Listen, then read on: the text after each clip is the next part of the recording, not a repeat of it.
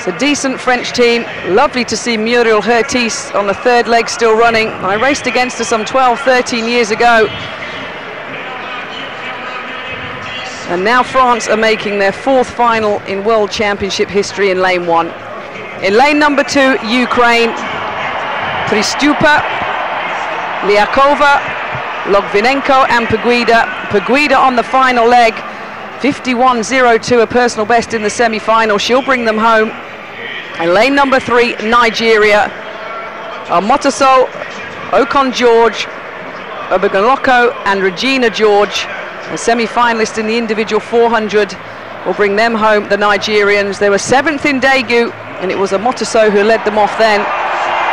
A big warm welcome for Russia in lane number 4, Gushina, Ferova, Rizova and Krivashapka, the individual bronze medalist on the final leg. Rizova on the third leg was 7th in that 400-meter final. They start in lane number 4. In lane number 5, United States of America, the defending champions, 6 times have won this title. Jessica Beard, Natasha Hastings, Ashley Spencer and Francina McCory, 6 in the 400 individual final on the last leg. Lane number 6, Great Britain and Northern Ireland, Ailey Child, Shayna Cox, Margaret Tadeo and Christina Horogu. Child 4th in the 400-meter hurdle final, Horogu, the individual champion. In lane number 7, Italy, Bazzoni, Milani, Spacha and Greno. They've made 2 World Championship finals previously of the Italians. They've been last on both occasions. And completing the lineup in lane 8, Romania with Pasta, Lavric, Beljan and Reza, the individual semi-finalist on leg number 4 for them. Only once before have the Romanians made the World Championship final in this event. One little note about the American team, 3 of them won gold medals in this event in Daegu 2 years ago.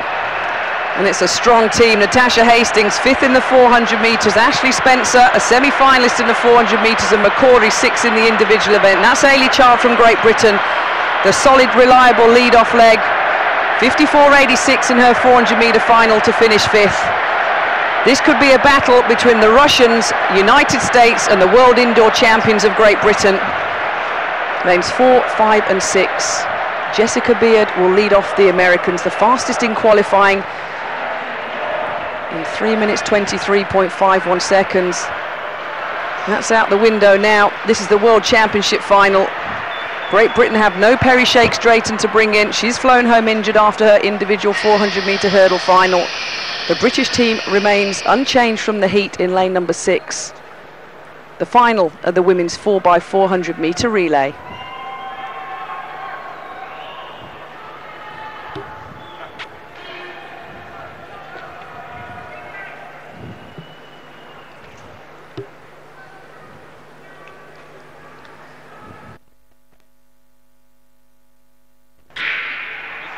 It's a clean start in the women's 4x400-meter final. Expect the Russians to fly, the Americans to go quick, and the British athlete Ailey Child to put in a fighting, spirited performance. Well, it's the Russians in lane number 4 with Yelena Gushina, who's going off very hard indeed. Jessica Beard from the United States is going well.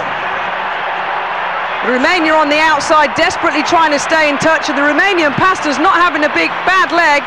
When the stagger unwinds though, Jessica Beard from America, Ailey Child from Great Britain trying to come back, Gushina of Russia. It's going to be very close between Russia and America in terms of the stagger. Let's see who hands over first. It's slightly Russia that are ahead. Gushina hands on to Fedorova. The United States of America, though, their second leg runner, Natasha Hastings, off like a rocket. 5th in the individual 400 meters. This leg's going to be devastating by the American. Russians are currently in the second position with their athlete Tatiana Ferdiova. Here come Great Britain and Northern Ireland. Shayna Cox sitting in behind the Russian, but it's the American Natasha Hastings, swept into the lead, has a 10 or 12 meter lead. Here comes the Russian now, Tatiana Ferdiova. She's trying to pull back the American, but America will lead. Russia in second. Shayna Cox trying to hand on to the bronze at the moment, but it's some wonderful fast finishing. Some brilliant finishing from the French athlete Guillaume Firmin. Oh, and the lead has changed at the changeover. Look at the battle between Russia and America. The crowd go wild. Rizova, 7th in the individual 400 metres. She sits ahead of the American Ashley Spencer. Spencer a semi-finalist. Rizova a world finalist. And a wonderful battle for bronze at the moment between France's Muriel Hurtis and Great Britain's Margaret Adeo. Adeo, a 200-metre specialist. She's hanging on to the Frenchwoman, but the battle for the gold is immense. Russia come into the straight with the lead. Ksenia Rizova, but it's going to be close with the American Ashley Spencer. Rizova, the final changeover is crucial, and a little bit of a lead is gained by the Russians. Krivosapka for Russia, bronze in the individual 400 metres, takes up the lead from the American Francina McCory. McCory is losing ground to Krivosapka. Kristina Horogu, the individual champion for Great Britain in bronze. Expect her to finish quick. She's going to battle for that bronze medal. But with 200 metres to go, the Russians are absolutely exploding the Olympic Stadium. Antonia Krivosapka, the bronze medalist in the 400 metres, she's going to be tracked down by Francina McCory. Krivosapka, McCory, Russia, the United States. Who's going to take gold in the 4x4 final? Krivosapka.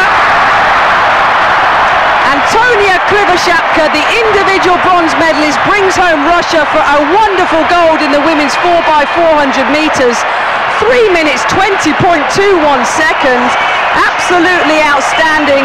She held off the battle from Francina McCory. America take the silver, and Kristina Horogu, the individual champion in the 400 metres, picks up a deserved bronze medal for the Great Britain and Northern Ireland team. What a fantastic race.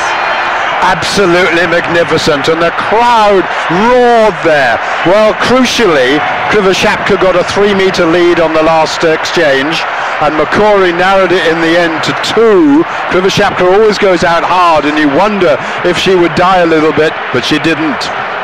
Yeah, I think that last change was absolutely crucial, wasn't it? A bit of a mix-up with the Americans. They had to cross lanes, batons were not handed properly, and you can see it really did make a big difference in the end, but the finish, absolutely fantastic. The crowd were lifting their athletes all the way around that last lap. She really couldn't lose, could she? Because she was pushed on by the atmosphere here today.